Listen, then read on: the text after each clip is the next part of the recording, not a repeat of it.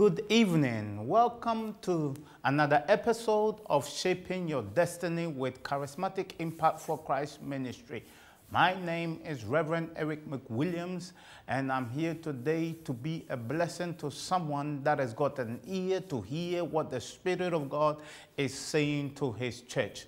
I want you to prepare yourself, call somebody, tell someone that something awesome is about to take place in their lives in the mighty name of Jesus. We are interested in bringing impact into your life. We were interested in seeing your life move from one place to the other, from one direction into the next direction, from one place of not seeing any results and moving to the next place where you will gain results and see what God will do in your life. God is not dead. He's well and alive. He is alive and is kicking, and He will do something awesome in your life this evening in the mighty name of Jesus the Christ. Well, I hope you're having a great time. I want to salute everyone that's watching me right now from the London studio, from all the world. We bring you greetings in the name of Jesus. I want you to make sure that connect with me by faith, and let's see what God will do, because by the act of your faith, in other words, for you to believe in the Word of God, God will release power through the belief action that you take in His Word. And so I know something awesome will happen for you in the name of Jesus. I thank God for those of you who called us concerning last week's message, and you were so blessed and touched by misdirection, strange relationships. I'm going to try and continue today in that same path of misdirection in strange relationships, and we're going to trust God that He will bless your life and release you from all kinds of strange and evil relationships that the enemy has set in order to make sure that your life, or the things that God wants to cause to occur in your life, to not for you to miss them. And so get ready, tell someone about them. If you know anybody that is struggling to find feet, struggling to make sure things will happen, and they're trying to make things happen but it's not happening, maybe it's a relationship they've gotten into and it has been an hindrance to them. Well, let's close our eyes and let's move straight into the Word of God, because there's much to cover. I've got 30 minutes or so, and it goes very fast when the Word of God starts flowing. So get yourself ready, and then take our details, the telephone numbers and everything. Call us. My assistants are waiting, and they will help you with whatever need. If you want us to pray with you, stand in prayer. That's what we will do.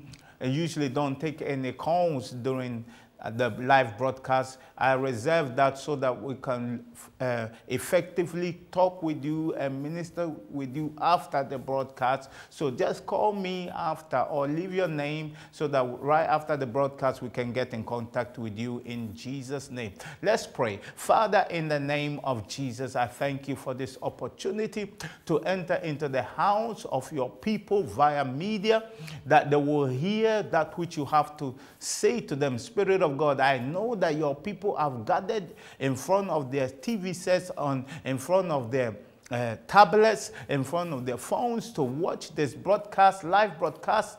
I pray, my God, that those that you want to speak to, connect your word into their life and release the bondages of the enemy from their lives, and to cause them to move forward, that they are positioned right now watching me. So I pray, my God, the releasing of your power into their lives in the mighty name of Jesus. Break and destroy that which the enemy is doing in their lives in Jesus' name, amen.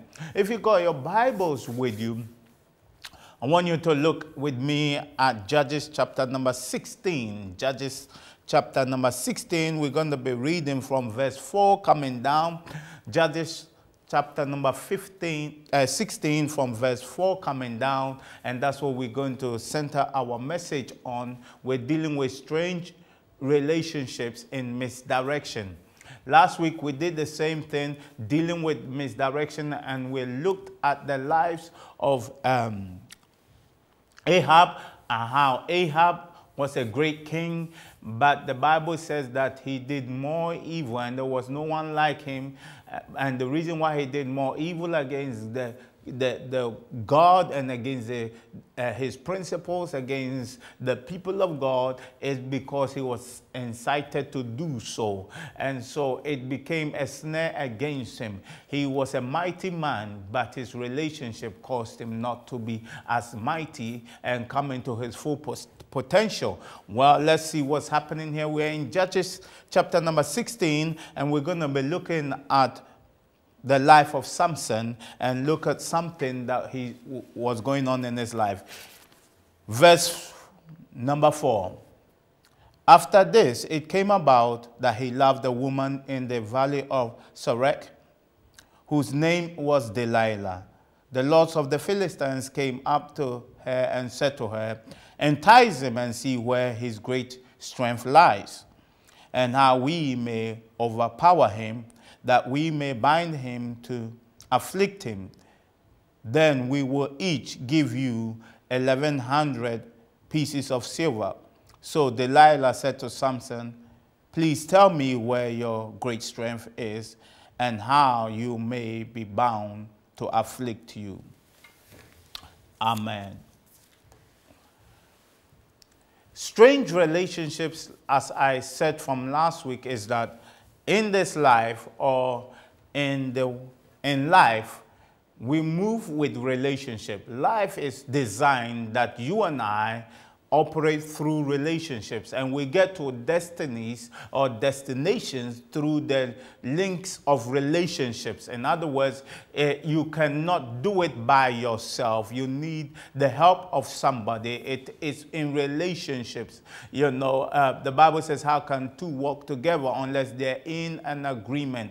The Bible says, woe to you if you're all by yourself, because if you fall in a pit, how will you be able to have someone that will be able to lift you up if you are all by yourself? If you're all by yourself, how would you ever find the encouragement and how will you ever get the support you need if you're all by yourself? So because of that, the Bible says that when God saw that Adam was all alone or one, then he says, I must make him a helpmeet. You know, so it was not good that Adam was all one or all alone. He made him a helpmeet so the two can agree together. The Bible says one shall chase 1,000 and two shall put to flight 10,000. So it is, we can do more when we link up in relationship than we are able to do by ourselves. But the problem is that because we are mighty through relationships, it is an avenue where the enemy seeks to make sure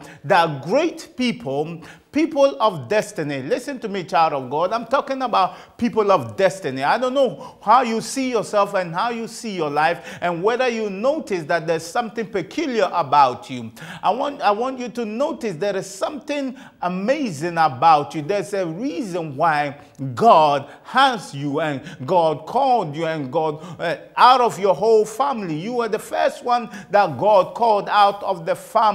He could have called your brother, he could have called your sister, but it was you he called out first. Your parents are not saved, but he called you out first. Your brother is not saved, but he called you out first. Your sister is not saved, but he called you out first. There were many siblings, but he called you out. Why? There was a particular reason. There is some reason why you went through all the things you went through, but you were preserved and you did not die. You went through an accident, but you were preserved. You went through mistreatment, but you was preserved. There is a reason why you have been preserved through everything that you go through in this life. You know the enemy tried to kill you. You know you are not supposed to be alive.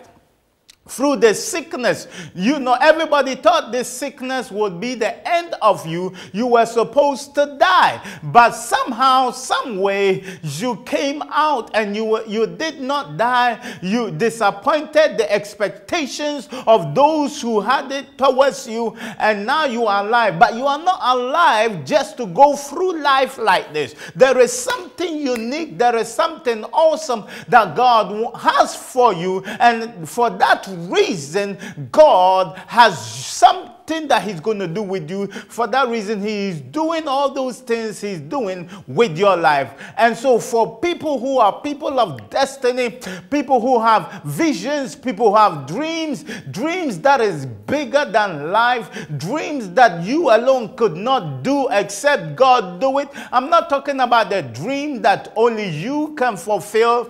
If it's a dream that only you can fulfill, God bless you for that kind of dream.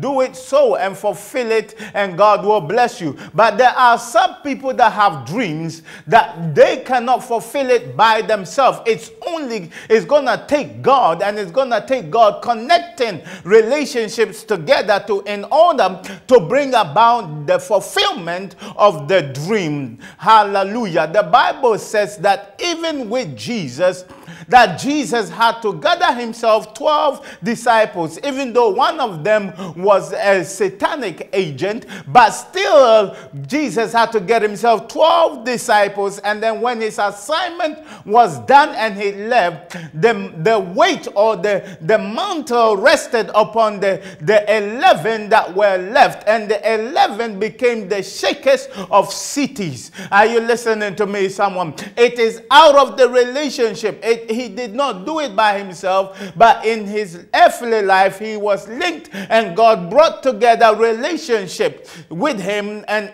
that made him successful. The Bible says that Mary and Martha loved Jesus so much, and Jesus will oftentimes go and visit them. That is a relationship that God connected him into. So in your life, God will connect you into great relationships that will propel you to where you are going in destiny. But in the same way, the enemy will also try and locate in your life relationships that will take you in a downward spiral. And the Bible says in this fact, Samson had a great prophecy over his life, and God was going to do something awesome with his life. And the Bible says that he loved a woman, and the woman's name was Delilah. There was nothing wrong with Delilah. Delilah was not evil. Delilah was actually a good woman, until the lords of the Philistines came over to her and says, listen, we're going to give you money, but in return, we want you to betray this man so that we can literally find out where his strength is and kill him. And so we are going to give you this amount of money. And that was what became the thorn in Samson's life. Listen to me.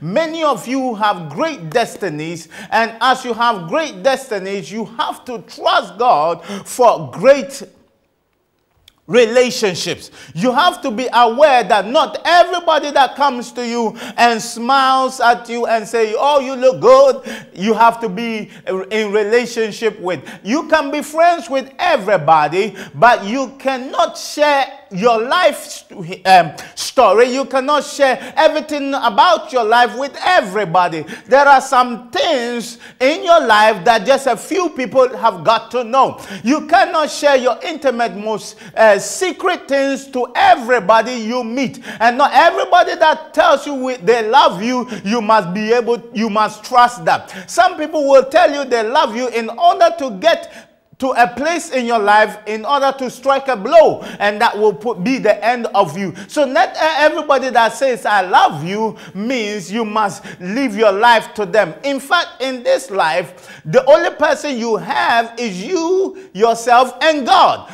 Are you listening to me? You have you, yourself, and God. So you must all the time trust God that whatever He will bring good things in your life, and then you also must trust God to take out some things out of your life, because there are some relationships when it comes into your life, if you just watch your life, you will find out that it starts going down. And when it starts going down, you must begin to go into the place of prayer and ask God, why is it going in this direction? Sometimes it's because of the person you have met. Not everybody is supposed to be a blessing to you. Not everybody. Not every preacher is a blessing to you. There are some preachers that when you are connected to, your life will move forward. As good as all preachers are, there are some, when you connect to, you are not going anywhere in life. It's because they are not the ones for you. God has assigned great relationships for you. It's not every church that is a blessing to you. You can go to all the churches in London and be a part of any church, go from church to church, but you will find out that there is one church you will get to that will be a life-changing opportunity. Things will turn around in your life. It is not the same with everybody, and usually that church that brings that kind of change into your life is the very one that the enemy wants to get you out of. So you must know that not every relationship is a blessing. Not everyone that says to you, "I will help you," means that you must tell them everything about their life. When some people say to you, "I will help you," even if they have the ability to help you, you must have the strength to say thank you, but no thanks. The Bible says the kings came to Abraham and they wanted to bless him, and Abraham says, "No, thank you. I don't want you to bless me in the capacity you are thinking of. Least you will say that you made me who I am." There are some people or some relationships when you get involved with, the people make you, and they tie you so much because they make you so that you could not do anything without them. That kind of relationship is deadly, and you must find a way and get out of that relationship. There are some relationships you get into that the moment you get into that relationship, it becomes abusive. And don't say, "Well, I'm trusting God that God will change this man or change this woman," when the relationship is abusive. If it's abusive, sweetheart, you better get out of that thing. Find and separate yourself. Well, you may say, "Well, what God has put together, let no man put asunder." But baby, if you die, what will happen? It's better you put yourself asunder and let that relationship be fixed than to stay in the same house and be abused, or to stay in the same relationship and be abused. Some of you, because of the relationship that you are in, you are not finding any self-worth. There is no confidence in you because of the people around you. They keep putting you down. They keep telling you you can't do it. Even when you have a good idea, they'll tell you can't fulfill that idea. It's impossible for you to do it. That kind of friendship, those kind of relationship, those are not God-given relationships. Whenever God connects you to a great relationship, it moves you ahead. It does not move you back. Whenever God connects you to a relationship, it's supposed to move you in the path of your destiny and connect you to the place where the Bible says the blessings of the Lord make it rich and adds no sorrow. In other words, when God connects you to godly relationships, there is no sorrows attached to it. In other words, it's not supposed to destroy you. Meanwhile, when there are other relationships that God allows to come into your life, is to teach you that not everybody that says to you that you are wonderful is your husband. Not everybody that says to you, "You are a nice gentleman," is your wife. Especially those who come and say, "Well, God told me." Tell them, if God told me, well, God have not told me. So you take your place, and until God tells me, we are not getting into no relationship. Because many people have gotten and married the wrong people because they came and told you that God told me that you was my wife, or God told me that you are my husband, and so you jumped into the relationship, and now you are married and you can't really testify because you know what's happening to you. Hey, listen, if God didn't tell them, listen, get out of that thing, because you will not go and fulfill your destiny like that. Listen, at the end of the age, what is important is God saying to you, "Thou good and thou faithful servant." Why? Because that which I gave you to do on the earth, you have been faithful and you have accomplished it. Now, What will you say to God if God was to ask you, what I gave you, what have you done to it? Will your excuse be because my friend? How can your excuse be because of my friend? Because all you needed to do was, when God revealed that your friend was dangerous, you needed to separate yourself. The Bible says that if your right arm or one of your arms is offending you or restricting you from getting into your destination, cut it off. If your right eye is stopping you from seeing, then pluck out your eye. It's not literally meaning cut off your right hand and remove your right eye. It's saying that if your connection or your relationships that you ever get into is causing your vision to go impaired or is destroying your vision, then that relationship is not a God-given relationship, and get yourself out of there. I don't care what they are bringing on the table. I don't care what they are offering. I don't care what promises they are giving you. Get out of that relationship. There are some relationships that when the moment you got into crime, but that was not you. That is not how you are, and that's not your nature. You are not a criminal, but it's in that relationship you've gotten into, and now you become a criminal. Get out of that relationship.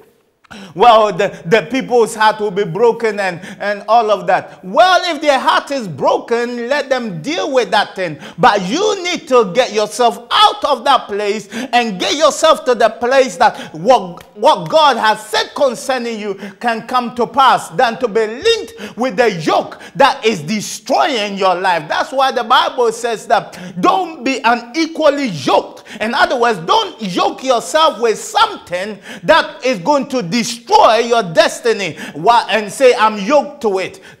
Remove yourself from the yoke. Not every yoke can be put on you. The Bible says the anointing destroys the yoke. So if there's a yoke that has been placed on you, there is an anointing that will break the yoke from off your life so that you can move. That means there is an anointing that can release and separate the relationship and cause you to move on and prosper in the way that you must go, and see that the things that God has for you will happen. You know that you and that lady, because you all have children, and you stick together because you all have children, but this woman is not a positive influence in your life. Just because your children play together doesn't mean this woman has to be your bosom buddy. Because while she's your bosom buddy, nothing is happening in your life. Move forward and go and do something. You know, because of having this relationship,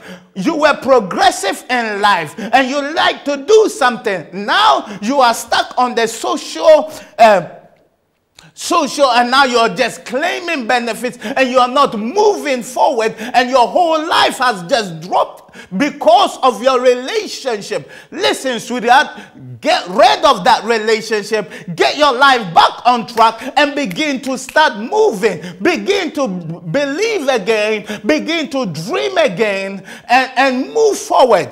In Samson's life, it was because Delilah was saying to him, show me where your strength is, and then so I can afflict you. And Samson knew the truth that this woman wanted to destroy my relationship or wanted to destroy my destiny, but Samson would not separate from this relationship. It's not every relationship is a blessing. He had other relationships and it did not bring him to his destruction, but this very one was a dangerous one and he would not let it go. That friend of yours is dangerous. Let him go. That preacher is dangerous. Let him go. I don't care what he's saying. Let him go. That one who said they will marry you, and because of their promises, look what is happening to your life. Let him go. He is not supposed to be the one for you.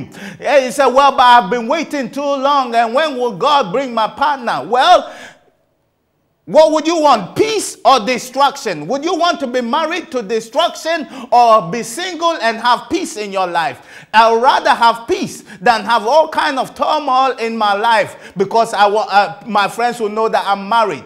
Listen, it's got nothing to do with your friends. and their opinions about your relationship or your marriage. Are you going to marry to please your friends, or are you going to marry because it is what God wants for you? Listen to me. God is speaking to you, and you must begin to move and begin to do those things that God has for you and move your life forward. It will be well with you.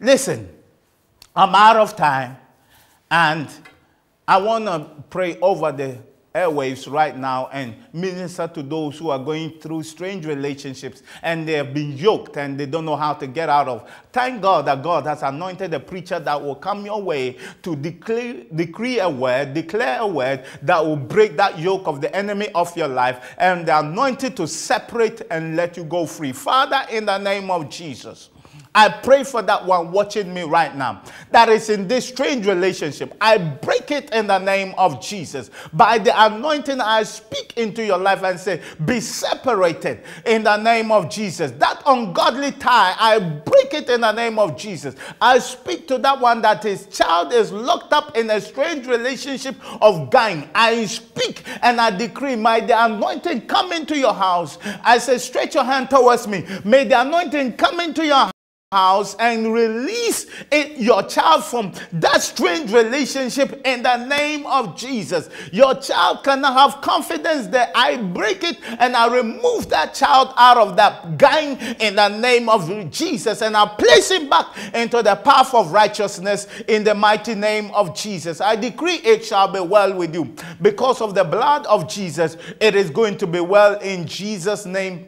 Amen. If I've been talking to you and you notice that God had been ministering to you, then make sure you take the telephone numbers that are on the screen and call me, because my assistants are waiting for your call, that we will be able to pray with you. Some of you, your prayer requests, I can't deal with it on the lifeline. I have to deal with it behind the scenes so we can deal with those things that are affecting you.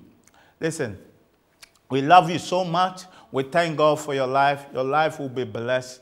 And watch out for us again. We'll be back again next week, Monday, with these misdirections of the enemy. And we'll see what God will do for you. I know you are blessed. Tell someone about this, that Shaping Your Destiny is doing something awesome. Take all the details you need. And if you need to go to our website, it's www.cicmhq.org.uk. God bless you, and till I see you next week, have a wonderful time. God bless.